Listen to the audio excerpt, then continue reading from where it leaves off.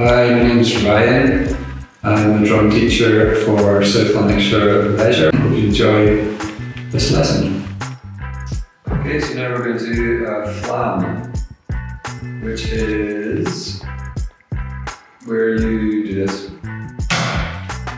Two heads next to each other. I always think it should be called a bra, because it sounds like it's called a flam.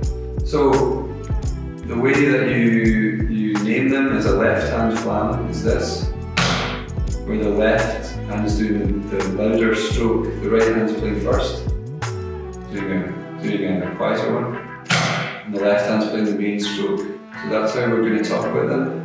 A left-hand flam is that. You can see my left stick comes up more. A right-hand flam is that. So left-hand flam is quite left. If you're looking at the music, small R and a big L, that's a left-hand flam. Small L and a big R, that's a right-hand flam. Okay? So when you're just learning to do these, you're doing one after the other, you're trying to get them nice and neat. So you could start by having them quite far apart. Try and bring them closer together so it becomes more of a single utterance.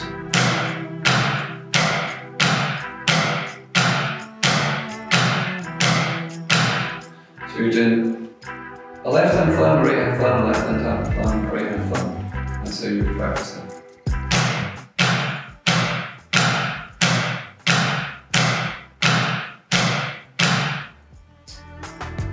Let's make it quite fast.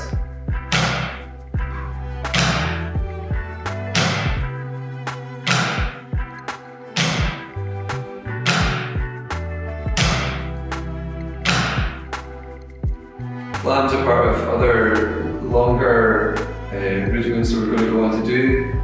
So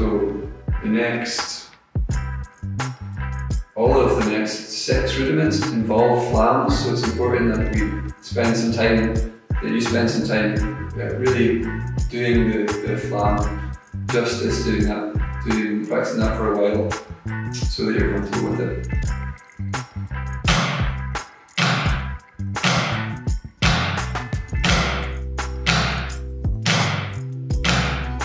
Okay, that's flam. So I guess what's important to emphasize is the sticking. You're doing kind of a leading note if it's a left-hand flam, a leading note with the right hand. And if it's a right-hand flam, a leading note with the left.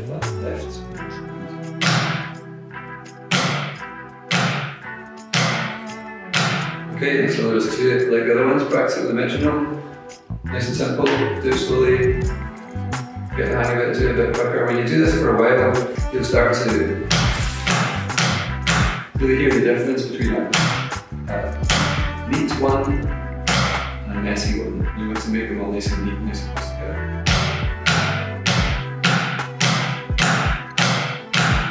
Okay, that's flams.